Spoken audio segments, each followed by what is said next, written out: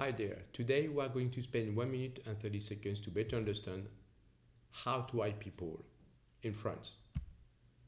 To begin with, you need to understand the hierarchy of regulation.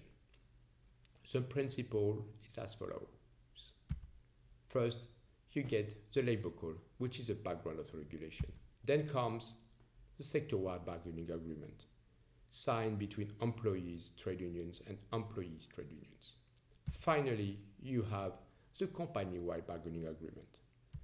Please note that the agreement remains optional most of the time. Now applied to employees.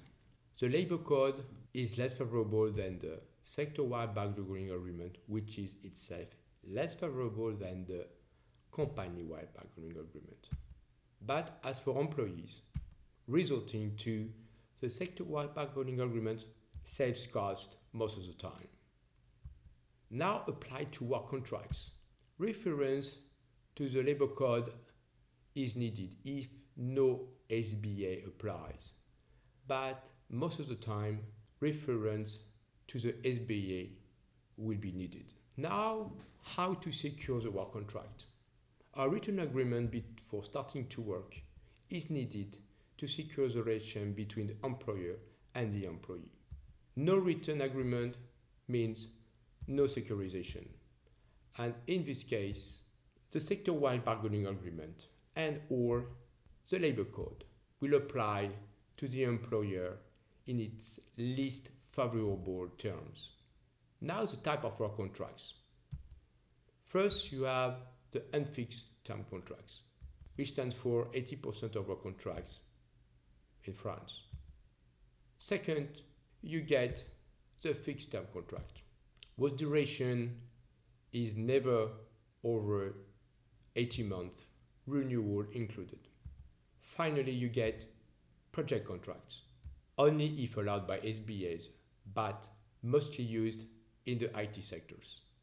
Now the trial period for the unfixed term contract. If a blue-collar worker, the initial period is 2 months, could be extended to 4 months. As for clerks, it's also 2 months, could be extended to 4 months as well. Then for foremen, 3 months, could be extended to 6 months, renewal included. Finally, for executives, 4 months, could be extended to 8 months, renewal included. Now the trial period, how to stop it? It's absolutely possible to terminate the trial period, which is called in French rupture anticipée.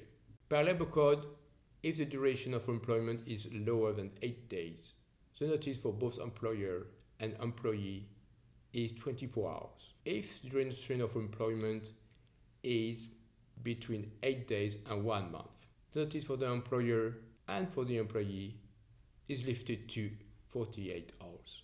If the duration of employment is comprised between 1 month and 3 months, the notice for the employer is lifted to 2 weeks, but remains 48 hours for the employee. If the duration of employment is over 3 months, the notice for the employee is lifted to 1 month, but remains 48 hours for the employee. And no motive is needed to terminate the trial period. Want to know more on how to hire people in France? Don't hesitate to reach out to us. Looking forward to reading you soon. Bye then.